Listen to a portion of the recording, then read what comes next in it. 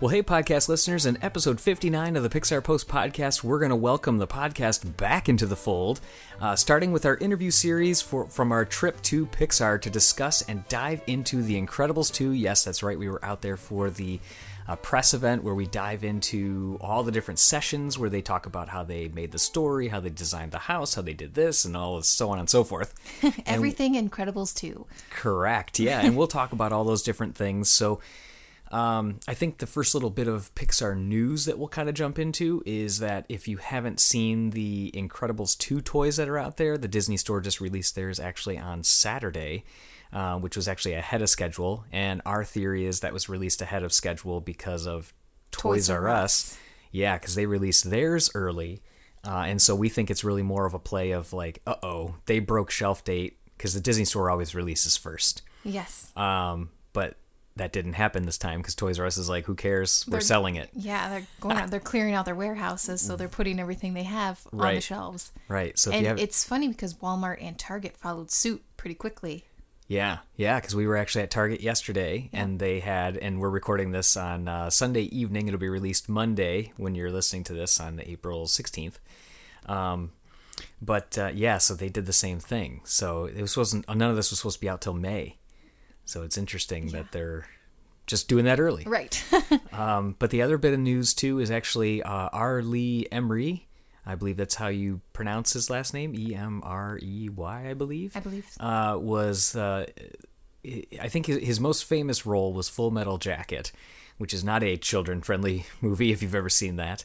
But he voiced the sergeant in the Green Army Men troop, if you will, that was, sir, yes, sir! In the Toy Story series? Yeah, he was always very, serious, and Woody be like, oh, okay, at ease. But he actually passed away at age 74 from complications with pneumonia. That was announced by his longtime manager. So that was actually kind of a bummer. It's unfortunately with the Toy Story franchise, there's been a lot that has touched that as far as between Slinky Dog and now Potato Head and this sergeant as well. I can't remember if there was anybody else that was part of that. Yeah, Joe Ranft. I guess you could say that with Wheezy. Yeah. I think of, Doc, Cars franchise, but... Right. Yeah, and then Mirage from Incredibles. It's just another sad passing that hopefully that doesn't affect the Toy Story gang too much. I doubt it because technically he parachuted out in Toy Story 3 and said it's been an honor serving with you. Right.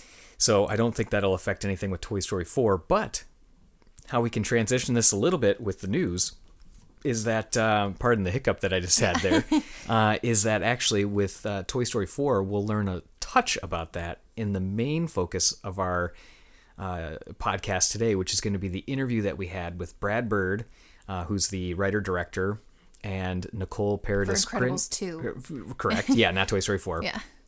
And then Nicole Grindle and John Walker, who were the producers for Incredibles 2.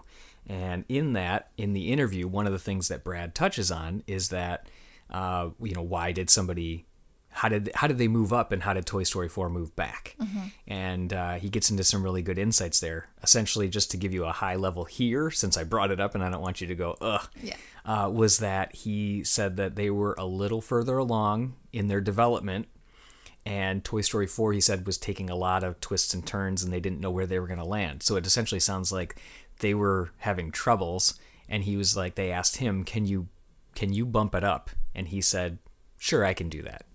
So it was really like how are we going to make this happen? And what's funny is throughout the sessions that we had, and we'll talk more about this in our posts and more in the podcast coming up too, but in these sessions, they talked about the fact that they had to do a lot of things differently than they used to. For instance, they usually always do a full color script, which is where they just draw they always display it in the art of books as like that's the thumbnail drawings where it shows you just how the color kind of changes and the tone throughout the movie. Yeah. Real basic drawings, and Ralph Eggleston was going to do these in the similar fashion to how he did them on Inside Out, but they didn't have time. So they only color scripted a few scenes, and then the rest are really just storyboard drawings that they took to the next level.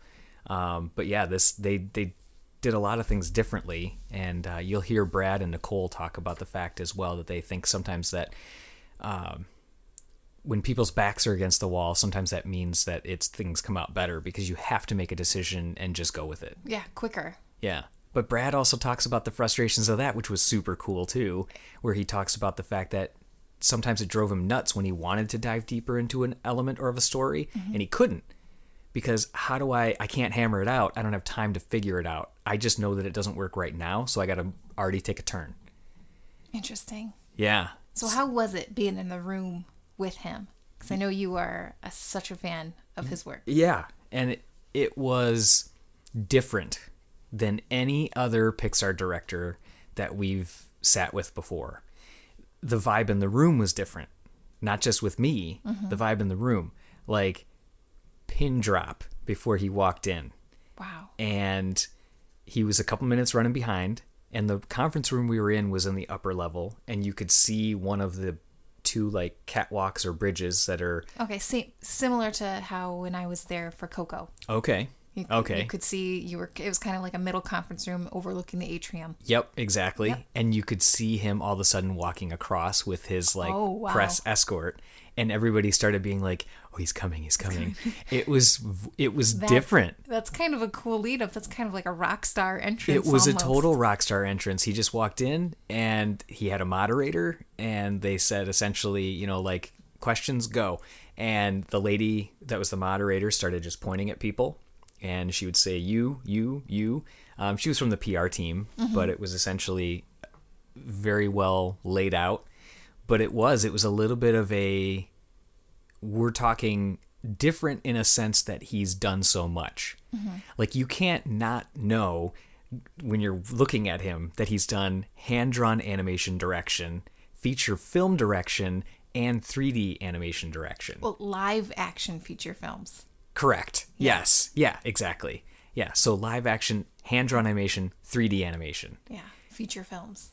Correct. That's crazy. And the fact that he's kind of come in to be, for lack of better words, the cleaner on Ratatouille, where he came in and did that. You'll also hear some great insights in this interview about Ratatouille and how their back was against the wall with that one too, and they got it done in a year and a half, which is crazy. Now, granted, we'll talk more about it after. But yeah,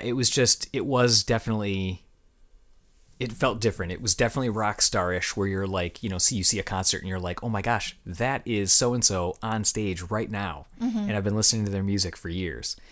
And that's not to say that I wasn't starstruck with Pete Docter or Jonas Rivera when I sat literally knee to knee with Pete. Right. As we were in a big square, big square setup of tables.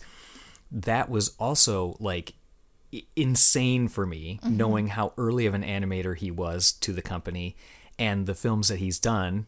I mean, I don't know. I look at Pete and I just see this gigantic, great, creative mastermind that really dives into his craft and creates this story that's drawn from true life. And I respect him for that. In some ways more than Brad. But when you think about Hollywood, it feels more Brad than Pete. Okay. Because Pete, when we walked in, and like I said, it's this big square table, and he's like, sit anywhere, and he's immediately like, hey guys, how's it going? He wanted to get to know us. Like, it was a different experience. It's a different vibe. It was a different vibe. Pete also was in his like signature white t-shirt with like a button-up plaid. Yeah, he always has that, which is fantastic because that's like my total look. Yes. But every time you see Brad too, he's just got the t-shirt with the black sports, the black blazer. Yeah, absolutely. Sometimes the hat, sometimes not. He's definitely got more of that. And Pete is such a cartoon character too, that you just, I don't know, you just want to hug him. I don't know. But I mean, I've like I said, I've talked to other directors too. Actually, have I? Because with Brian Fee too, but it just still isn't the same. It wasn't the same. Brian Fee gave a different vibe than Pete Docter did too. Yeah. Of course, they're all going to give a different vibe. They're all individual people, but there's a mystique around Brad. I get it. I get it. Yeah. So, so that's, it was really cool. And Nicole Paradis Grindle, the producer, and John Walker, very welcoming as well. You can tell from their face. They're very happy. They're very warm and welcoming people. John and Brad worked on Tomorrowland together as well. So they've actually done a live action feature, which I thought was cool to carry that relationship forward. So I thought that was cool. Yeah. Anyways, I'm looking over some of my notes here. So the other thing I should talk about too is that, of course, there's going to be some spoilers in here. That's inevitable if we're talking about what went into the making of a film. So if for some reason you're trying to avoid those things, then I'm sad to say that, you should probably turn it off. But nothing is plot driven. There's some stuff. Okay. But to be honest, Brad Bird is so secretive. I was going to say he's so secretive that he doesn't really give away. Yeah, I mean, much. on Tomorrowland, there was rumors that he took all the staff's phones and you wouldn't let him to bring them on set any day to get any leaked images. You can feel his influence on the marketing that's been out there so far. Even what we saw from the film, we screened the first 22 minutes and then watched 3 or 4 other clips that were maybe like 2 to 4 minutes. Yeah, but still towards the beginning, because we didn't see anything else about the wannabe supers. Okay. We are going to be doing a post about that, which if you're listening to this and you haven't seen that, go back to pixarpost.com. It'll be right there on one of our lead images, but it's about the wannabe supers. He didn't talk about, and you'll hear my question that I ask him about the vocal booth, and who knocked it out of the park from the old group and the new group. And he was careful enough to not reveal anybody that hadn't already been revealed: Catherine Keener, Bob Odenkirk, Sophia Bush, of the new people. So he knew exactly what he was doing at all times. So anyways, you're not going to hear anything that's too major, but I just want to at least preface it that there's still going to be some of that in there. But the interview, you're going to hear awesome stuff about Will Honey, Frozone's wife, be in the movie, and a couple other things. Where I want to kind of shift to now is just before we play the interview, is just recap a little bit of the trip. I'll dive into more details, but just so to give you a flavor of what else is coming from the trip as well. Sound like an okay idea? Yeah. All right. So the first night that we were out there, this is just a couple weeks ago from April 16th. So yeah, I mean, it was a quick. Yeah, usually sometimes the embargo is like a month or so out, but this is a quick one. So it started with us getting to the studio at 6 p.m., pretty standard for how these events go. One of the first things you do after you check in is you kind of wander by the store. The store is closed at that point, the Pixar Studio store, which is just, again, for employees and guests. It's closed, but I, of course, have to peek in and see what I'm looking at, and I'm starting to go scanning around, and I stop, and I say, oh my goodness, I see a holy grail item for us. Yes, something we've been looking for years. Right, which is the wooden Toy Story... Knick-Knack Bank. I shouldn't say Toy Story, but the wooden Knick-Knack Bank. Yes. Yeah, so it's this oak... kiln dried snowman bank that you when you put coins in, his tie, you put it in his top hat, but his tie swivels when his scarf swivels when you put it in. And it's just always been super cool and cute, and anything related to the shorts we love, especially early shorts knick-knack, which is awesome. So we were able to pick that up.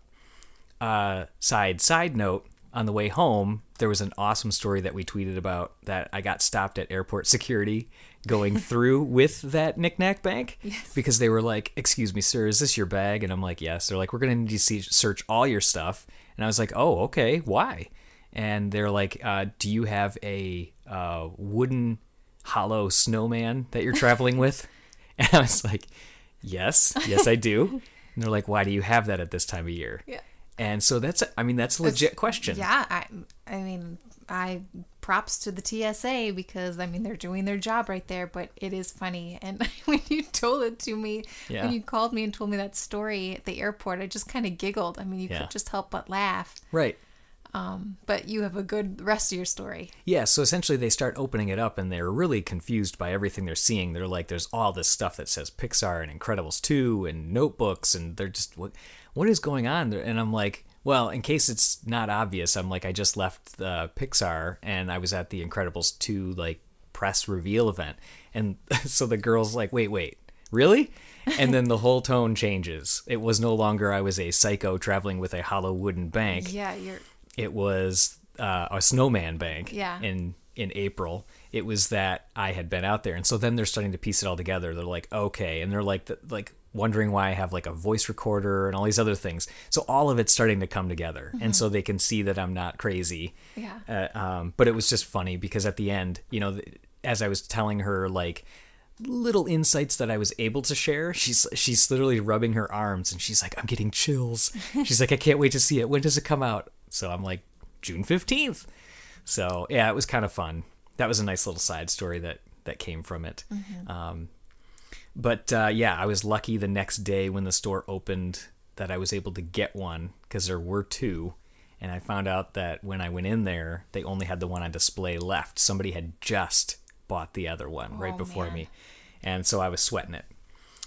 So anyways, we go in and pretty much the first thing you do that night is you get whisked into the theater, which if you haven't heard me talk about the theater before, I'm not going to go into a whole big thing about it, but it's like the best movie theater you've ever been to because they have to make sure that it's completely accurate in sound and color and all these other things. And the experience is great. They're wider seats, they're maple armrests, and the seats are this nice plush maroon red velvet. And it's just great. Of course, the lights then dim when they're going to start after Nicole Grindle and John Walker came out to introduce it real quick, that they said what we're going to see. The lights dim. The ceiling has, of course, stars on it with shooting stars, and then the crickets go, and then the red velvet curtain opens, and then the movie starts. No previews, nothing, no like come get, M&Ms at the front desk, none of that. It's great. So we watch the film, of course. I will say that a lot of times at these screening events, the people that are there are criticky film writers. I mean, these are people that, we've got other big name sites that are there. We're probably the lower on the totem pole in terms of, we're talking Entertainment Weekly, IMDb, big sites that cover all media. All films. Correct. All films, not just Pixar. Like, luckily we're included in that group because we center on Pixar. But when I just lost my train of thought here. What was I saying? When you were watching it. So what? Oh yeah. So what the difference is that typically when I've been to these screenings, when the jokes are happening on the screen, people aren't really laughing. It's quiet. It's also a small group. So It's not like you're seeing it with like a theater of several hundred people. No, it's like maybe 30 Yeah, it's people. like 30, something like, it's around 30. But usually the jokes are you're like, you don't know how the audience is going to react to it. When things are happening, people are quiet because they're analyzing it. Mm-hmm. They're not just watching it for entertainment value. They're analyzing it to write a post later about it. Mm-hmm. And so I can tell you that of any of the screenings that I've been in, shorts or full features at Pixar, there's never been more reactions and laughter than there has in the first 22 minutes. Wow. That coupled with the fact that I've mentioned it before on our hangouts on YouTube Live and in our posts, I believe maybe not on the podcast, but this is, I believe, a $1 billion movie worldwide. I think if Finding Dory has reached it, other films, like Toy Story 3, I believe that this is also a $1 billion release. So I think it'll be the third Pixar film that's crested that mark. Interesting. Because I think I've also said it too, that our website, all the posts that we do about Incredibles 2 are 25 to 40% higher in hits than they are for anything else that we've done. Mm-hmm. So I think we've got a $1 billion movie on our hands combined between the hits and... Even though Coco was close. Oh, absolutely. Absolutely worldwide. Yeah. I mean, you mean as far as hits or as far as dollars? Hits. Okay, yeah, exactly. Yeah. Because dollars, it was a little shorter worldwide, but regardless, it was still up there. So anyways, we see the movie, loved it. I'm not going to reveal too much here, but holy cow, action-packed, humorous, just the shots and the selections, the layout, the decisions they made are insane. I mean, it's gorgeous. Mm-hmm. And right after you come off of Coco, you think you can't see a more visually gorgeous movie. And it's not from the sense that it's not as bright and colorful and vibrant as Coco, because of course it's not. But the detail seems amped up. Okay. The detail in the characters' faces and everything. And I know part of that is because we're used to seeing them from before and then now. Right. But that was great. We screened Bao after that, which I can't say anything about that now, but more to come within the next week. Mm-hmm. Yeah, it's a cute short. So after that, we left there. Everybody's awestruck and just like, jaws dropped and like going, no, when it stops. Inside Out was like, it was quiet when we were watching that because I think people were just taking it all in. Mm-hmm. Like traditional Pete films, it builds and builds and builds as it goes. And then this one is Brad hit you with the action right away. So it's cool. So we had our reception, like a little dinner reception with a whole bunch of Asian food that was inspired by Bao, mm-hmm. Since it is of Chinese heritage. So we had that over there, which was in the Brooklyn building, which was nice. It's always nice to go to their different buildings because the screenings are in the Steve Jobs building, the main building. Mm-hmm. And so I ended up just talking that evening with Domi Shi and the Bao team, which was really nice to be able to get some pre-insights before I then heard another session with them the next day and had a one-on-one interview, which, by the way, was like maybe my smoothest one-on-one interview I've ever had. So we go home that night. We go to our hotel. The next morning we come back bright and early, 7 o'clock in the morning. Started our sessions with a little breakfast. And then just to give a sprinkling of some of the other sessions that you're going to hear on the podcast and on our site with posts. There's one with the production team about creating the worlds of the film, the anatomy of an action scene with the animation and some of the layout team. There's a wardrobe of the film. There's one about Jack, and then we also took a tour of the brand new Pixar archives, which I'll save that for a full post and podcast episode of everything we heard and saw, but wow. And I recorded the audio walking through and talking with them. They said we could use it, and I was just like, okay, please. Yeah. I know a lot of it's going to be visual, but I'll see if I can still use it for the podcast. But I did. All these are recorded for the audio, and then we had a lot of one-on-ones. And then I also had even a fun activity that we did while I was there where I created my own superhero character. So mm-hmm. They had like a whole bunch of construction paper and scissors and glue and all these other things, and they said, keep it simple. So I didn't know what else to think, so I started channeling you. And I came up with that you like sharks so much. I do. That I came up with one called Red Shark. And so essentially he walks like on his like hind legs, and his arms, he has longer arms, generate shark teeth that are all like coned around and layered like shark teeth are, like mm-hmm. how they're like so many different rows back that they have them. And so as he hits people, they go shattering off and like they regenerate like shark teeth do. It's very creative. You don't sound like you like it. It's an interesting idea. And then he can like grind down things with them too. Like he can like drill holes into things with them. Yeah, oh, that's intense. It's a red shark. Yeah, he's a intense fighter. Yeah.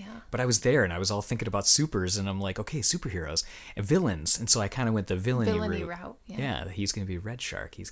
And then I just thought it would be a cool visual too, that when you punch. When you hit something with the arms with the shark teeth, that they would go shattering and flying off all over the place. So visually, I was thinking it would kind of work. Mm-hmm. Even though you don't like it, it's all right. I do. All in all, though, it was, as you'd expect, magical. I ran into many people that we know and have talked to on this podcast before. So just a high level, Kelsey Mann, Danny Arriaga, Kat Hicks, Alan Barolero, Mark Andrews, which if you follow us on social media, you saw I posted a picture of, and many more that we'll discuss as well. So I think I've set it up enough. Why don't you say we get into it and actually play the interview with Brad Bird, Nicole Grindle, John Walker. Sounds good. Sure, I'm Nicole Grindle. I am Brad Bird. And John Walker. Hi. So we've heard a lot today about how little time a lot of departments have making this movie. I wonder if you could explain the kind of constraints. I would, except there's no time. Next question. Next question. And also, like, why did it work out that way? We often shift, I wouldn't say often, but it has happened a number of times. The original Incredibles was supposed to be after Cars. It was going to be Nemo, Cars, Incredibles, and our reels came together a little earlier than Cars did, so we moved up. And the same situation happened here with Toy Story 4. They've been going a number of different directions in story, and it was concluded that we were a little further along than they were, so we moved up. So that was a challenge for us, but the studio is 3 times bigger than it was during Incredibles. So we actually, if we didn't choke, we could actually theoretically get the movie made, and then that is what came to pass. And I would just add that it can be a real benefit to the production to be under some amount of pressure. Obviously, it was very intense for this team, as you've heard from them, but having worked here in a number of films, I can tell you when there's that kind of schedule intensity, people really rise to the occasion, and I sometimes think they even do better work. Yeah, when I got involved with Ratatouille, it was a little over a year and a half between my involvement and the finished film. And, we only retained 2 lines of dialogue and 2 shots from all of the previous versions that had been done. So it was like running in front of a train, laying down track in front of a moving train, and like Wallace and Gromit. And but as Nicole said, that everyone rallied, and as long as it's clear where we want to go, people rise to the occasion. I was hoping you guys could talk about the decision to set the film at the moment that the original ended, and any of the courses or options that you guys considered at the beginning. I thought about aging everybody the way everybody does, and then I thought, no, that sucks. So that's about as deep as it went. No, what it is one of the conceits of the original film is that I tried initially when I was first starting to work on the project, long before Pixar or anything like that. It was even, I think, before Iron Giant, when I first had the idea. I went to a comic book shop and thought, I've got to think up new powers. And after about a half an hour in the comic book shop, I realized every power has been done by somebody, somewhere, even if it's only self-published 100 issues in Ohio. Everything has been done. And then I, right after that, a little epiphany, I realized I'm not very interested in the powers. That's not the part that interests me. What interests me is the idea of having a family and having there be a reason to hide the powers. And once I had that insight into what I wanted to do, I picked the powers based on who they were in the family. And so men are always expected to be strong, so I had Bob have super strength. Mothers are always pulled in a million different directions, so I had her be elastic. Teenagers are insecure and defensive, so I had Violet have force fields and invisibility. 10-year-olds are energy balls that can't be stopped. And babies are unknowns. Maybe they have no powers, maybe they have all powers. We don't know. So that's what Jack was. He was seemingly the first normal one in the family, and then at the end of Incredibles you find out that he's a wild card and that he's sort of a Swiss Army knife of powers. And that to me reminds me of the way babies can grasp languages really easily and adopt them easily.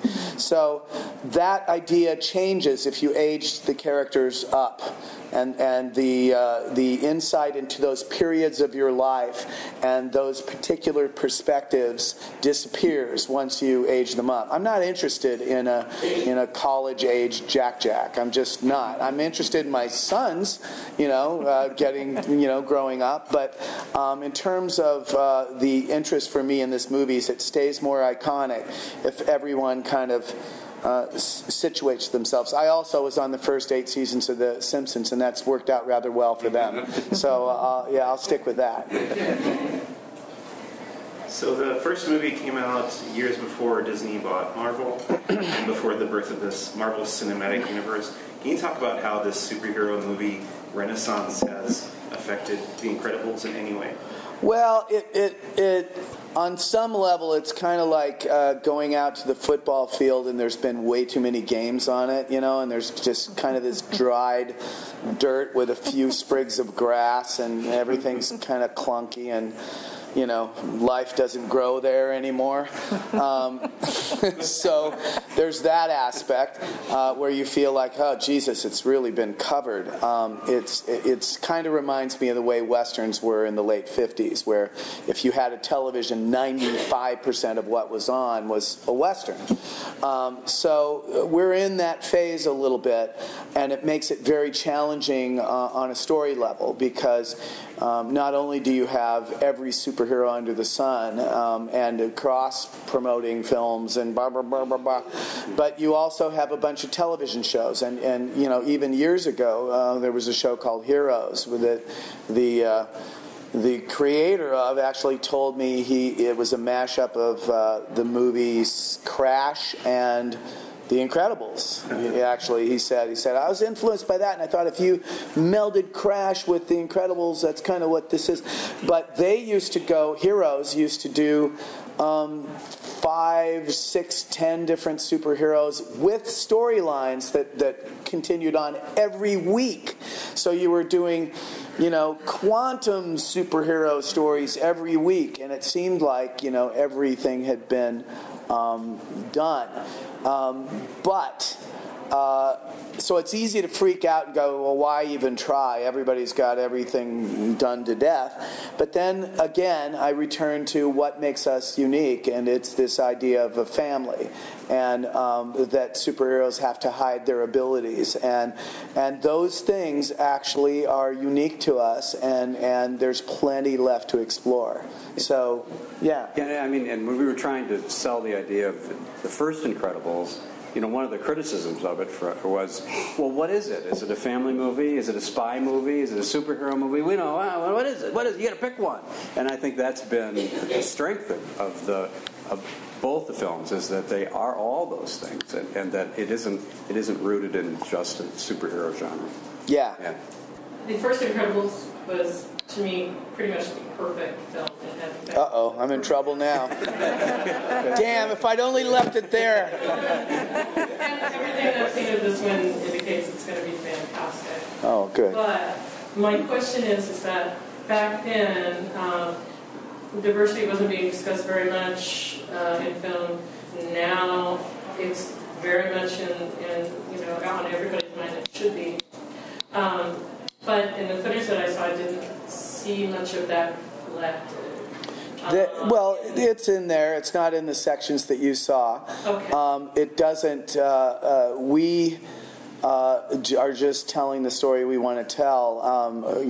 Some people have remarked, because we've just started sort of talking about this, that we geared this towards the Me Too movement because it's got a female lead and all this stuff, and we were in production. I had that idea right on the heels of the first film. That's the oldest idea in this current movie, that and exploring Jack's powers. So we don't really respond to this, whatever the thing of the moment is, because our lead times are so long. We just kind of tell the stories we want to tell. But that said, the first walk-around character in Disneyland that was black is Frozone. Right. And so, I think we've done okay, and we will continue to kind of present that sort of world, because that's the world that we live in. Okay, well, speaking for black females, it would be nice to see that. Black female? Yeah, we have a few, but should I say? Well, okay, we wanted to show Honey in this movie. Yeah, well, okay, we didn't end up doing it because it's funnier as a voice. So we actually went through all the trouble of designing the character, and the design appears in the movie, but not as Frozone's wife. She's in there. I designed one today. Just so you know, Did you? One of my activities. She was my superhero, Honey. All right. She's sweet, but beware her sting. Well, okay. I like it. Well done. We're actually looking for new story people. Yeah. No, that sounds good. We have used her design, and she is a hero.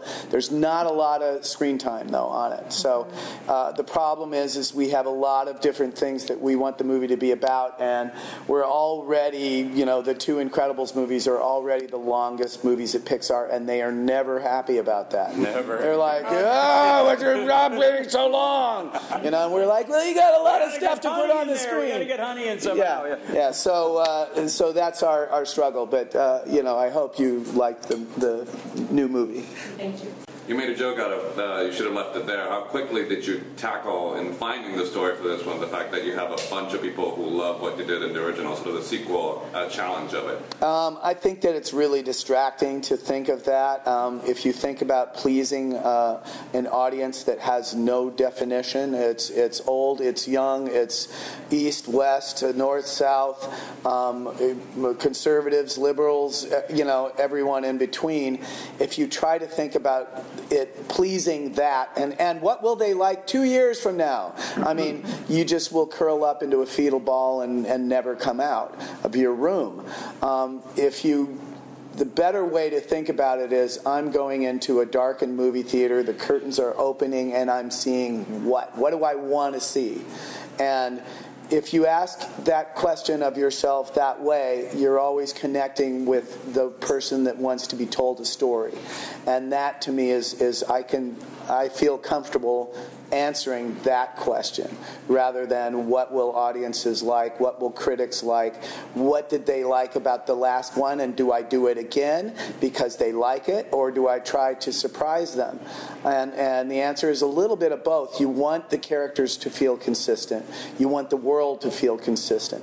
But you don't want to be able to know what's going to happen next. So that's the challenge, and it's not an easy challenge to meet, but it definitely is your job if you're making films. Yeah, and the fact that we took 14 years to do it, suggests that we took the challenge seriously. Yeah, well, I mean, the thing is that many sequels are cash grabs. And, there's a saying in the business that I can't stand where they go, you don't make another one, you're leaving money on the table. And it's like, Jesus, money on the table is not what makes me get up in the morning. Making something that people are going to enjoy 100 years from now is what gets me up. So if it were a cash grab, we would not have taken 14 years. It makes no financial sense to wait this long. It's sheerly, we had a story that we wanted to tell. You had said exploring Jack's power was a big part of this movie. Were there any specific guidelines you gave the animation team, like don't go this far with it, like limits? Really, the first limitations would go to the story team. When I was, saying here's this scene. Now, let's explore it visually. And I didn't put a lot of limits on them initially, and so they started doing everything. And I think that we started to go, all right, we got to settle down a little bit toward Act 3. We don't want to have any new powers in Act 3. And then we got into Act 3, and there were a few points where, it'd be really cool if we had one more new power here. And so we kind of told ourselves to stay strictly on our diet, and we kind of broke it a couple of times. So, no, we didn't have a lot of limitations. We tried to treat this very unrealistic world, try to pepper in realism in terms of what what people think, how they react to having powers. He's presented as a baby, so what interests him is what interests a baby. He never understands what's going on and can anticipate the villain's move or whatever. It's more like, that's shiny, I like that. This makes me angry, I want to go there. I mean, it's those kind of emotions, and then you build the superpowers around that. So he's still a baby, even though he has these powers that he only has limited control over. We learned that there's some new superheroes introduced in this. We said they derive from the same type of, kind of 60s Silver Age influence that we see in the first one, or Silver Age? That's kind of the comic book term. Oh, I don't know that. I'm sorry. You could say anything now, and I believe you. Right before the rubber era. And oh wow, it was the rubber era. I got a bone up. Yeah, that's probably later. But we're the same type of aesthetic for the superheroes, or a little bit more across the map in terms of what kind of influence those characters. Boy, I don't know. I would say that the movie has a sort of a late 50s, early 60s aesthetic, and that we've tried to stay with that. It is a strange world. It doesn't adhere strictly to the 60s. So we had, in the first movie, we had an iPad before there were iPads. In fact, I think, Apple owes me on that one. So we have gadgets that are futuristic gadgets. But, for instance, in this movie, we don't have portable phones. And, in some aspects of this story, it would have made things easier if we'd had cell phones. And in other aspects, it would have made things harder, because you always go, well, why don't you just pick up your phone? And, and that gets to be kind of boring story-wise, too. Oh, let me stop and check, You would have the movie with all these fantastic characters basically going, And so it's always been this blend of, it's kind of 60s futurism, the way a Bond film is, or Johnny Quest or something like that. So that part of it has kind of always been influenced by spy movies. But we kind of, I would say we stay generally with the playbook established by the first film. It's just that we're better at doing it now. How much leeway do you give the other teams in the film for an action sequence like the Elasticycle scene? Leeway? Like how much? I'm heavily into choreographing the shots, and I have very strong opinions.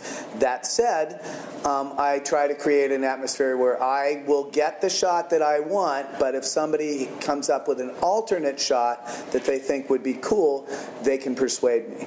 But I'm not one of these people that goes, you're good at figuring out action sequences, go figure it out. I'm elbows in. I have very strong opinions about how I like to see things staged. I mean, ask people. So some people have said, why am I the only Pixar director that works alone? And, everyone else, there are a million different ways to make a film, and one of the great things about this company is that it allows for that and accommodates that. But I always look at the other filmmakers and I go, why would you give up any part of this movie? Why would you give that up? Why would you give it to someone else to do? And they just wave at me like, shut up, So that's the best way to handle me.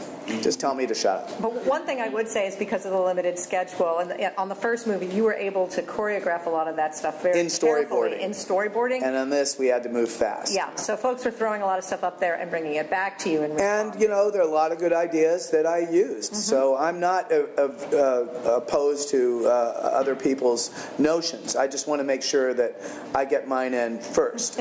Yeah.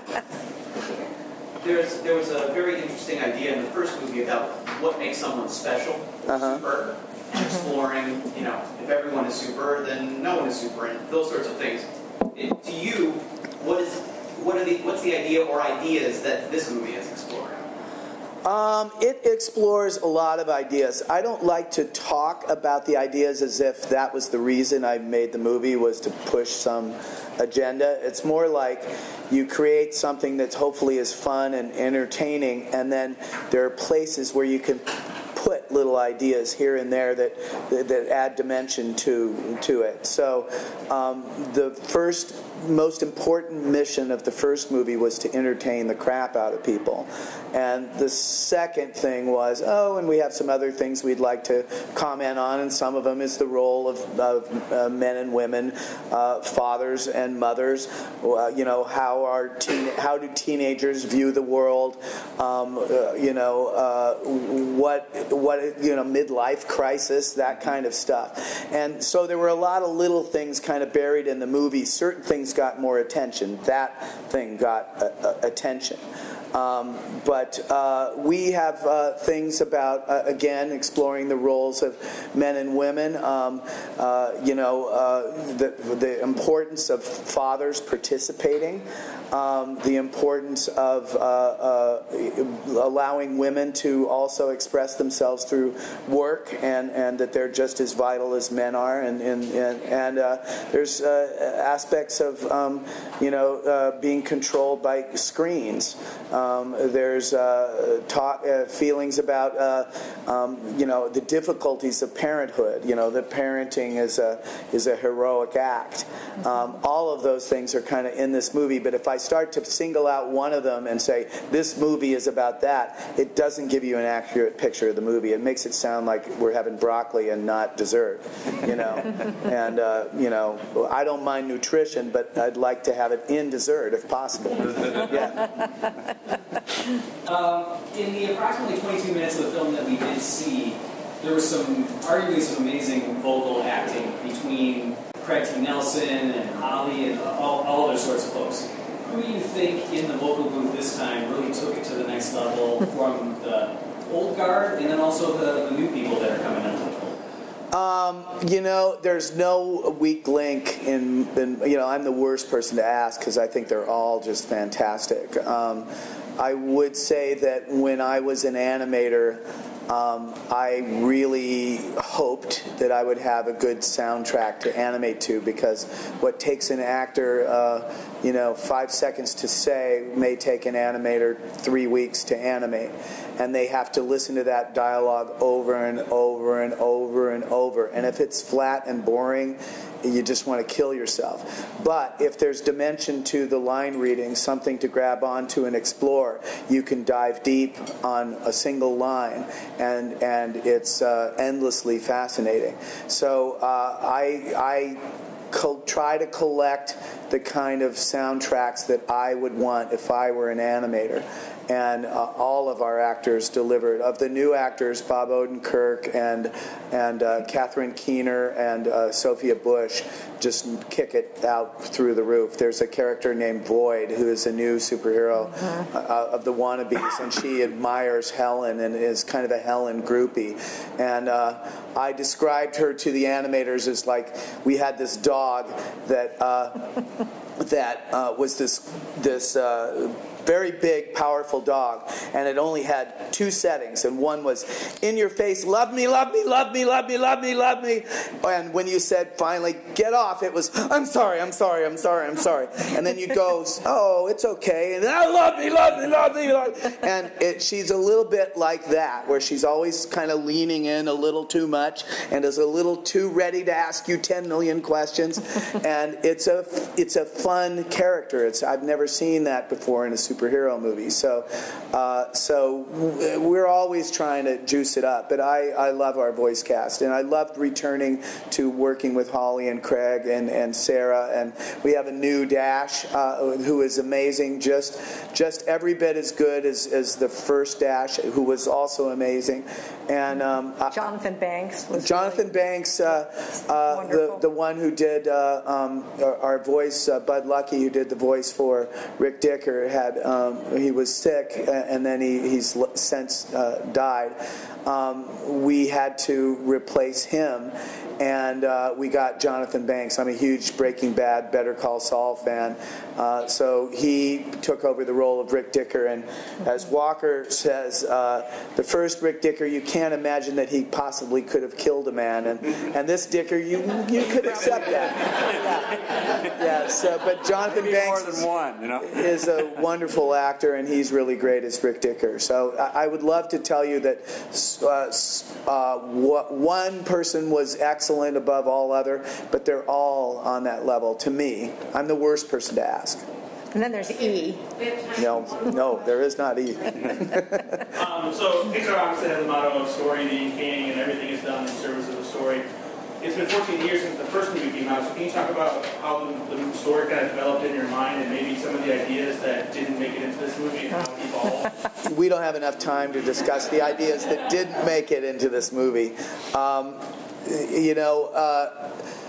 The two ideas that were in my head as the first movie was ending, like, oh, this would be interesting, is a role switch between Bob and Helen, and showing Jack-Jack's powers and exploring them and making Jack-Jack a main character rather than a side character.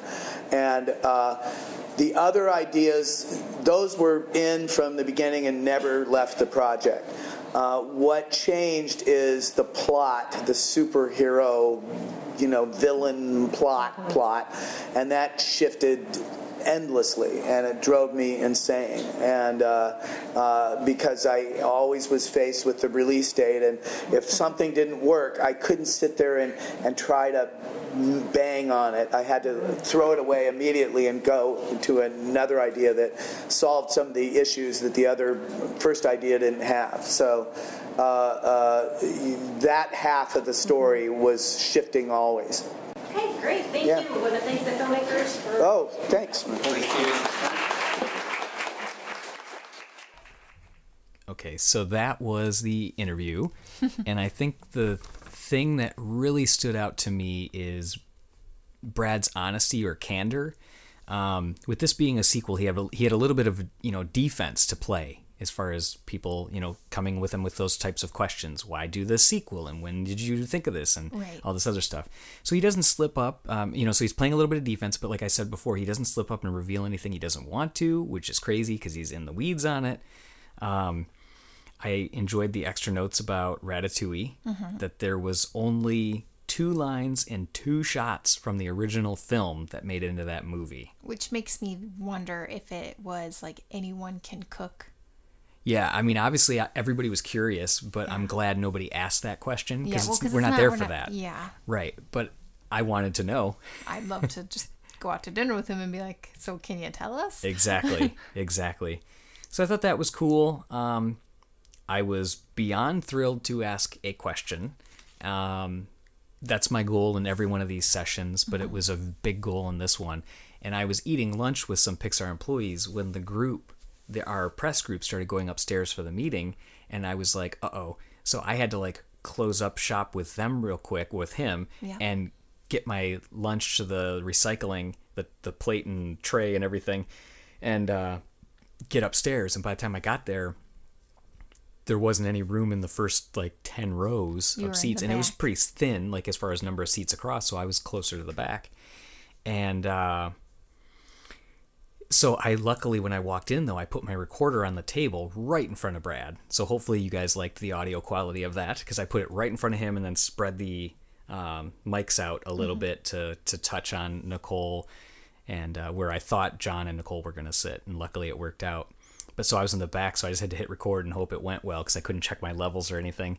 But regardless, the moderator was looking towards the front of the audience, which I appreciated from the sense that it's being recorded because people in the back could be asking questions quietly. But I had to keep nudging my way forward and standing up and raising my hand. And so finally one of the other PR people went and said, you should really just let this guy ask a question because he's been raising his hand since the first question. Right. And I was the second to last.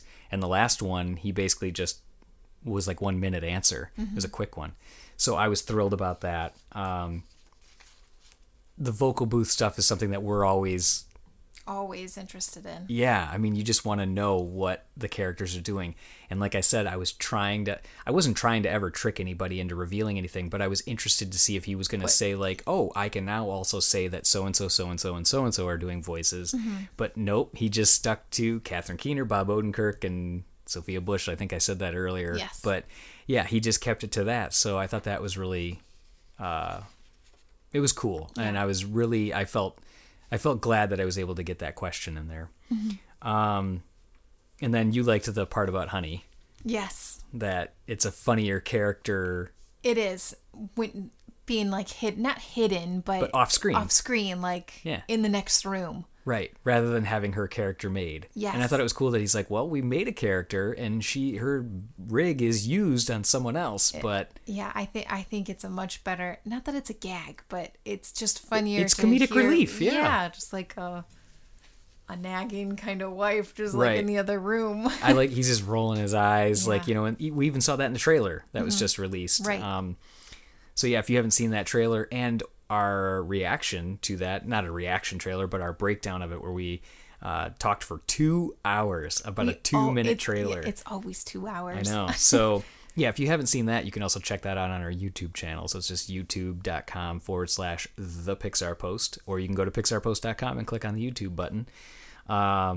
But anyways, I think that about wraps it up for this one. What do you think? I think so. I think it's a good setup for many more podcasts to come, and thanks for bearing with us on our little hiatus there. We had a couple things that, like always, life gets in the way, right? Right. We had our up moments where it's like we kept cracking open our Adventure Falls the jar. Jug. Yeah. So anyways, happy to be back, and thanks for bearing with us. Hopefully you enjoyed this interview with Brad, Nicole, and John, and we will see you next time. So in the meantime, be sure to follow us on all of our social media channels, Twitter, Facebook, Instagram, YouTube, Pinterest, and subscribe to our podcast on iTunes, Overcast, or wherever you get your podcasts. Lastly, if you like today's show, let us know. Rate us on iTunes, leave a comment on our site, or send us an email, info@pixarpost.com. Signing off as usual, I'm TJ. And I'm Julie. And be sure to stay tuned to pixarpost.com all week for the latest Pixar news. Bye-bye.